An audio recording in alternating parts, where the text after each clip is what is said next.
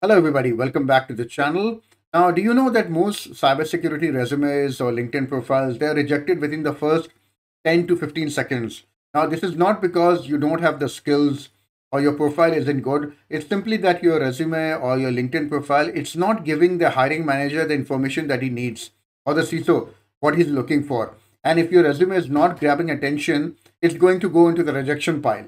Now, the good news is there are certain changes which you can do to make your CV or your resume stand out. Very simple changes, very practical changes that you can do. And by the end of this video, I promise you, you will have some very good tips you can apply immediately to your LinkedIn profile or your resume to make it stand out. In my career, which has spanned over 20 plus years, I have reviewed like thousands of CVs, everything from junior cybersecurity engineers to senior CISO level positions. And I've seen certain patterns, certain things which make resumes or profiles stand out and other profiles get rejected. So let's take a look at what they are. If you're new to this channel, my name is Taimur Ishlal. I'm a senior security consultant with AWS, and I made this channel to help people get into cloud security, AI security, or just give general cybersecurity career advice. So let's take a look at what I'm talking about. Now, the first thing I want to talk about is LinkedIn. Why? Because LinkedIn, think of LinkedIn as your elevator pitch, right? LinkedIn is the first thing that people see about you 90% of the time. It is the first impression that people are going to get of you.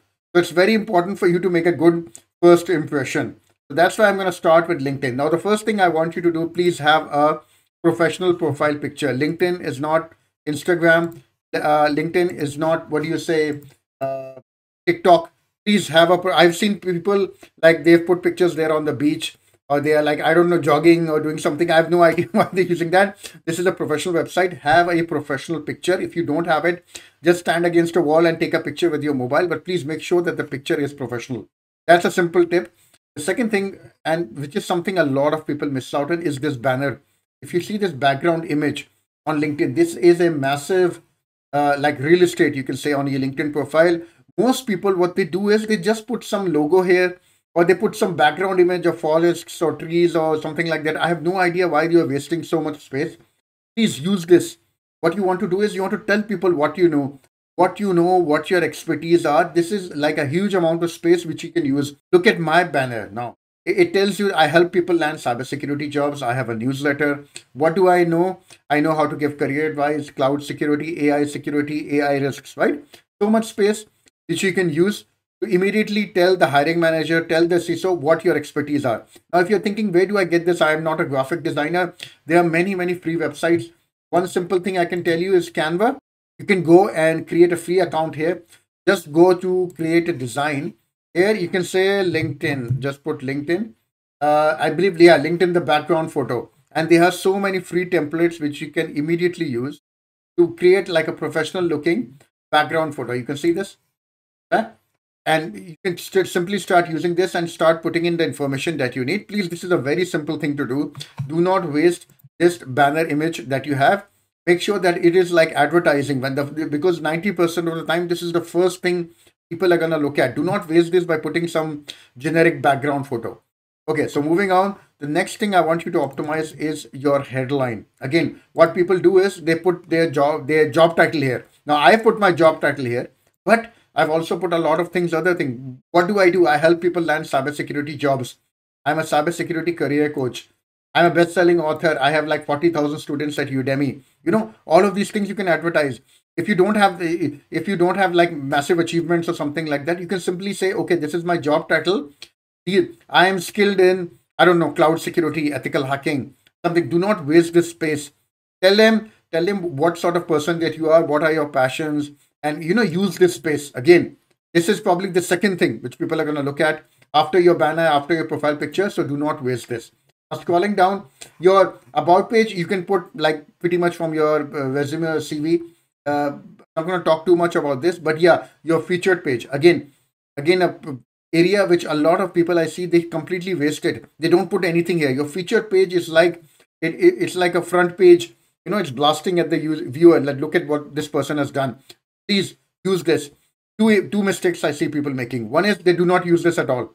They leave this blank, which is a massive mistake. Please put something here.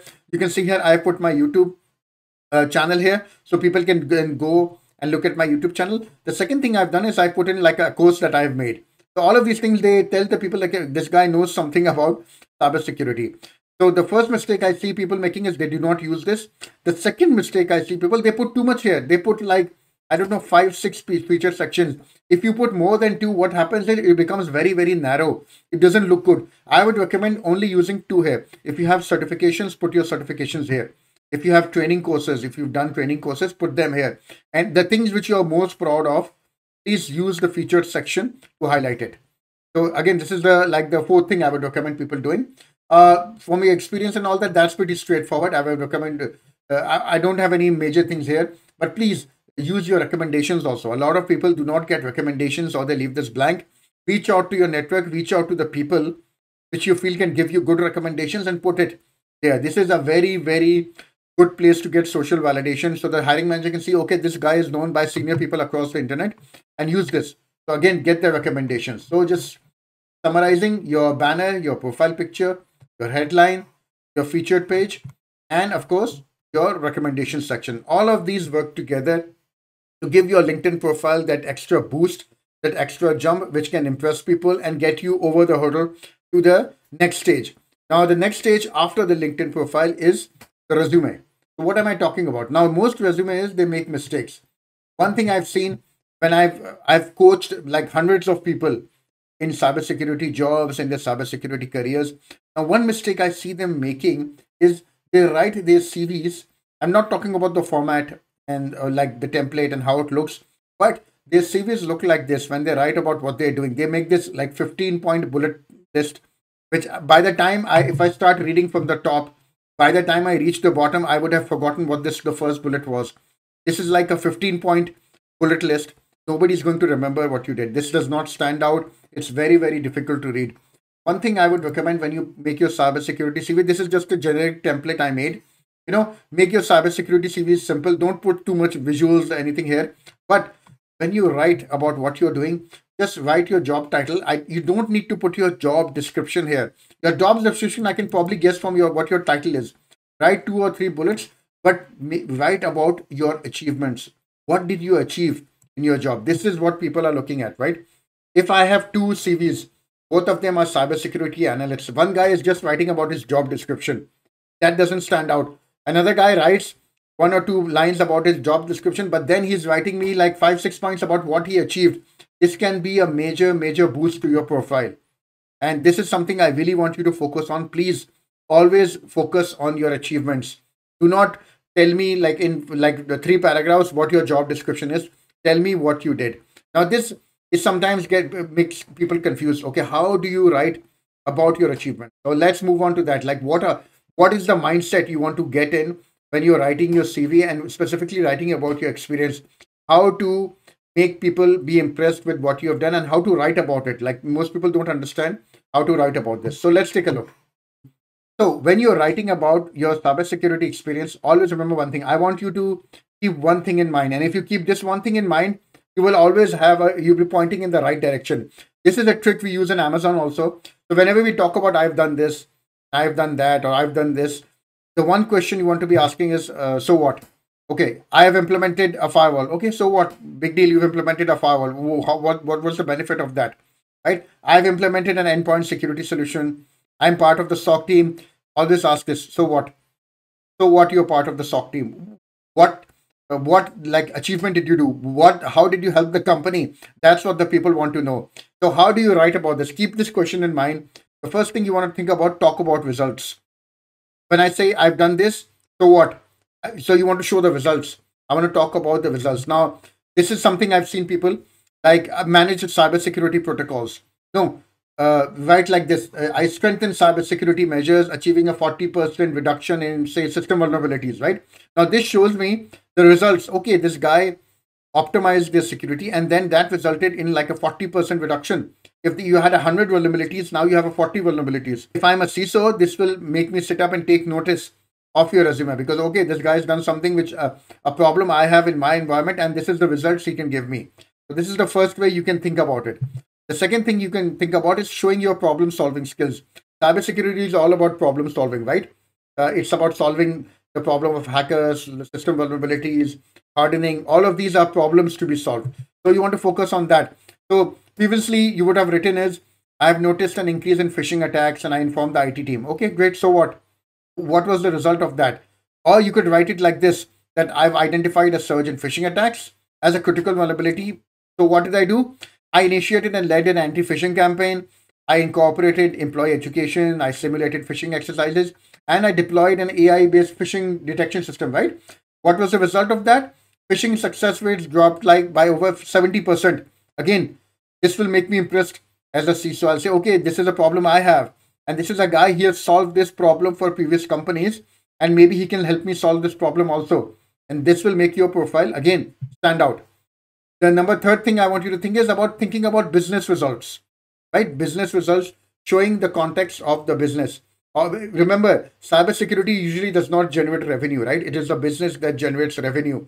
And CISOs always struggle to show to business, look, you are investing $10 million in cybersecurity.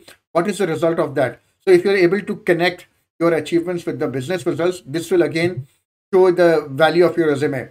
So I implemented a security testing process for web applications. I deployed SAST or DAST or SE or whatever. So what happened because of that? So how would you want to write it?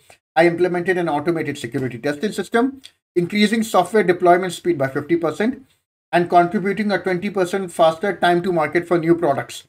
So this again, if I'm a CISO, I'll say, okay, I regularly get problems from business saying that I'm slowing down new products, new application. This person, what he or she has done, they have actually increased the software deployment speed and 20% time to market, and without compromising on security. So this is a person I want to talk to. This is a person I want to see how they've implemented it, and maybe they can do it for my company as well. So you see how this mindset change can really help you out. And the fourth and the last one I want to talk about is using accessible language. Now, I hate to tell you this, and sometimes people get mad at me, but overuse of jargon or technical terms, I'm not a big fan of that. I don't believe, nobody gets impressed with that. Please do not try to overstuff your CVs with overly technical language. Write it in a way anybody can understand. So I utilize machine learning models for predictive analysis and security incidents. Okay, so what was the point of this? You can write it like this: I leverage machine learning technology to predict suspicious behavior. And what was the result? Faster detection and resolution of security incidents. Actually, I don't like how I write this. I think I could have written it better and linked it more to business results. But I'm just trying to show you what are the ways, and you can really change the way you write your resumes. So I hope you've understood now, and you have a much better idea about how to optimize your LinkedIn and how to optimize your resume. Remember, your LinkedIn is your first impression that people are going to get you, and your resume is what is going to get you the job interview. So the first step is getting people to notice you through your LinkedIn and your resume, and that leads to the next step, which is the job interview. And that's going to be the topic of my next video. I'm not going to cover it here, but I hope you've understood now. These are the things which will make your resume stand out from the flood of 10,000 other resumes that are applying for the same position. So I hope this was useful to you. Please do like and subscribe to this channel and share this video if you found it useful. Thank you very much, and I'll see you in the next video.